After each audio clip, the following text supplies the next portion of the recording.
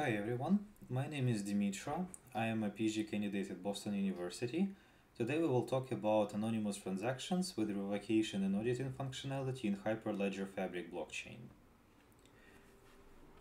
We will start with some background on delegatable anonymous credential schemes and blockchains in general. Permissioned blockchains are the ones where joining a blockchain is an explicit operation. Such blockchains are used, for example, in logistic networks or bank transactions.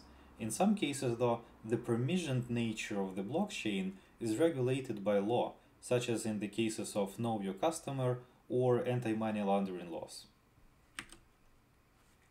Although joining a blockchain is not anonymous, posting a transaction can be. Anonymous credentials let parties prove that they are a part of a blockchain without revealing their identity. To this end, we'd like to have a scheme that allows delegation when a root authority delegates to an organization which further issues user credentials, and we obviously want such scheme to support arbitrary lengths of delegation chain. We also want the scheme to embed arbitrary number of attributes along the way, for example, the fact that the bearer is a member of an organization. Finally, such scheme needs to be fast and easily natively integratable into the blockchain. On top of these features, a real-world mechanism must support revocation and auditing. Let me compose an example. Suppose that the US now wants to issue anonymous IDs in the form of a digital driving license. Suppose now that a person wishes to make a transaction such as buying a beverage anonymously. This person must demonstrate that they possess a valid ID, and on top of that the age in ID is no less than 21. Suppose now a state wants to suspend that license for any reason, like unpaid fines. And finally, suppose that the government wants to retain an ability to decipher some of the transactions in the future, but only following a strict process. Our goal in this paper is to construct a mechanism that can be used in such example. Let's start with blockchain we're targeting. Hyperledger Fabric is our choice since it is efficient, permissioned, and natively integrates with a non-delegatable primitive authorization mechanism. A very simplified Fabric deployment consists of these parties. A client is a user application which initiates a transaction through the SDK. Peers are the nodes running in the network that, among other things, called the ledger. Auditors are the nodes whose sole purpose is to order transactions, pack them into blocks, and distribute to the peers. All parties can talk to each other through the gossip protocol, and they all talk to an MSP.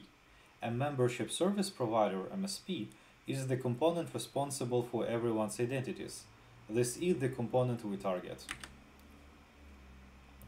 Fabric has a unique execute or revalidate transaction process. Client first sends the transaction to endorsers, a set of peers that run the transaction in isolation and sign the result of it, the read-write sets.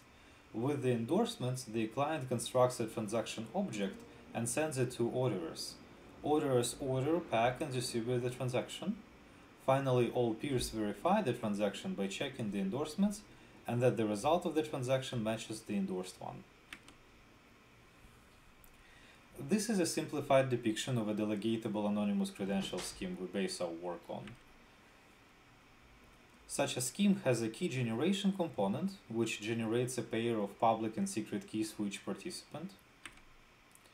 Delegation routine produces the next level credential, embedding the attributes on that level and the public key of the requester. This credential can be checked for validity at any level with respect to the root authority. Presentation routine generates a non-interactive zero-knowledge proof of the credential with all its components on all levels and verify that the credential is valid and belongs to the presenter. One can specify which attributes to disclose in the proof and can optionally sign a message while presenting the credential. Verification routine can be run on the credential with respect to the disclosed attributes, the message, and the root authority public key. Finally, the authors of the original delegatable scheme show how to instantiate it with Groth and Schnorr signatures in alternating bilinear groups. Now let's talk about the extensions and improvements we've made to the integration of this scheme with the blockchain. Our first extension is revocation. Classical revocation mechanism is in conflict with anonymity in general. Think of it. How can you revoke someone you don't know? What we propose is using epoch-based whitelisting. The idea is to split the timeline into epochs and let identities be valid in an epoch. In the case of blockchain, its height defines the timeline. The epoch lapses either naturally by wall clock time, or the number of transactions, or if a special transaction is put by admins. To enforce this, we bind the current epoch in the credential. We propose two ways to instantiate the idea. The simplest case is using epoch as one of the attributes, given that our scheme naturally supports the attributes. It is natural and fast, however it requires that the credential issuer is also the revocation authority. To overcome this limitation and to decouple one from the other, we propose an explicit proof of non-revocation. We use gross signature and sign a hash of the epoch. We then embed the signature into the credential and proof generation. This is a proof expression. The first three terms are the gross and schnorr signatures for the regular delegatable credential scheme, and boxed is a new component that we efficiently embed. The second extension is auditing. A natural approach for auditing is to encrypt the real user ID and include it with the transaction. What makes it interesting, however, is that one needs to prove that the encrypted is the correct key and the encryption is valid under the auditor's key. All of that in the presence of anonymous credentials. The way we instantiate this one is we use LGML encryption. We encrypt the public key with it and generate a proof that validates that the encrypted key is the same as in credentials, that the encryption key is the same as the auditor's, and that the encryption itself is valid. And here is how the final proof looks like. On top of earlier components, we also prove the facts about auditing encryption. In order to make the entire scheme practical, we offer a few optimizations. We start with the refactoring and corrections of the algorithm in the original delegatable scheme.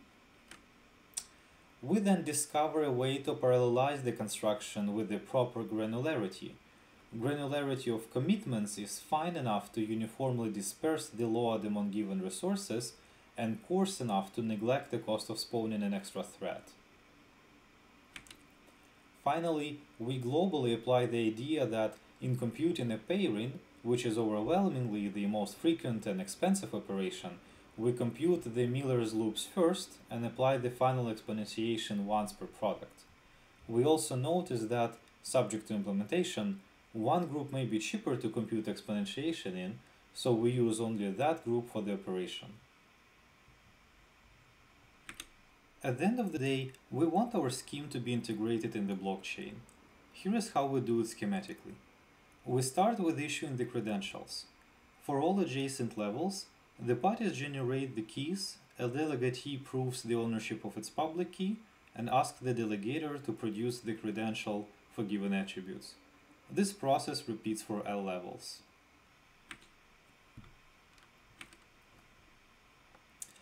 This part repeats at each epoch. Conceptually, the process is similar but occurs between the end user and the revocation authority. The user proves the ownership of the public key and asks the authority to give the non-revocation handler for the current epoch.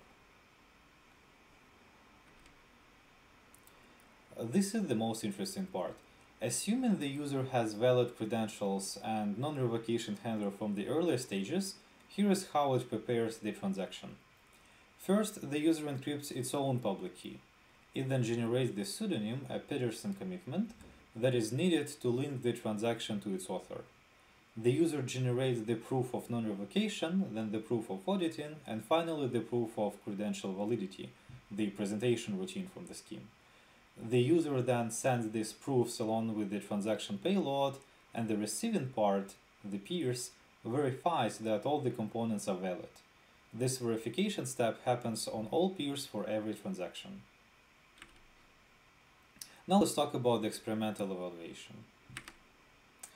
We have implemented all of these algorithms and more, like marshalling and unmarshalling objects, as a Go library which we open source.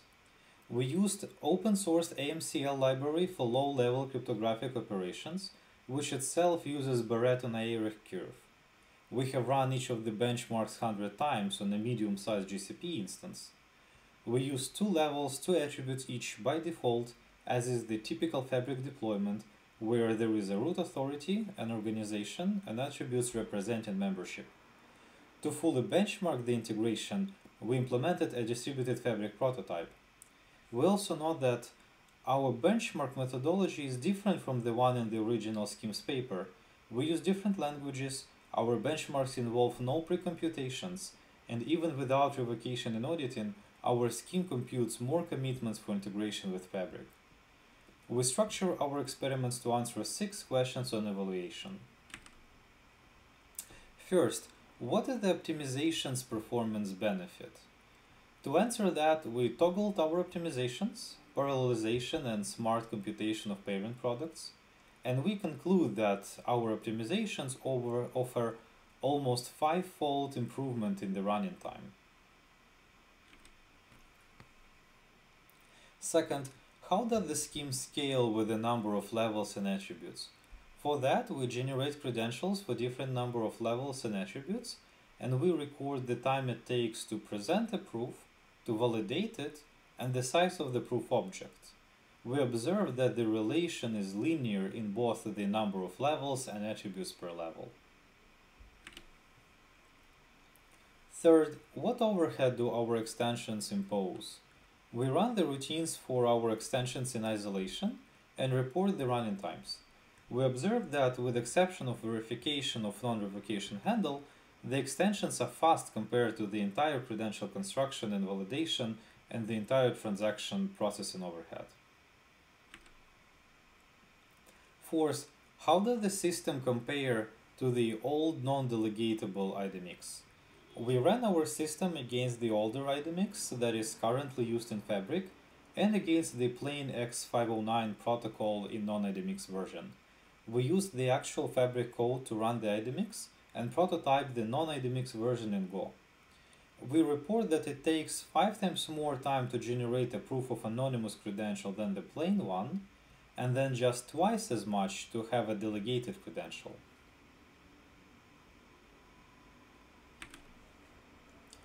Fifth, how practical is maintaining a single and possibly distributed revocation authority? One may wonder, would the revocation authority be a bottleneck, both in terms of load of a single server and network usage? We have coded up a detailed network telemetry in our prototype, and we observe that the revocation requests do not result in spike of latency even for relatively short epochs. We also ran a torrent of requests against a single remote server that only processed non-revocation requests, and we observed that it can take at least 200 requests per second. We conclude that our revocation mechanism is practical. Finally, we implemented a distributed prototype of the entire transaction processing with respect to the authorization. We ran 2 organizations, 5 users, and 3 peers in a network like the shown. Organizations are located in geographically distributed regions, and all parties talk to each other over the real network. We measured the average time it takes to completely process a transaction, tuning the number of users, peers, and required endorsements, and we toggled our extensions. We report a couple of observations. First, the number of endorsements does not affect the overhead much because endorsements are processed in parallel. Greater number of users generates more transactions and the overhead grows linearly. The number of peers also affect the overhead because in our prototype the transaction is completed when the last peer has validated it. The last peer is typically in a distant region. We conclude that the integration of our scheme is efficient. Thank you for listening to this presentation. Please don't hesitate to contact us with any questions.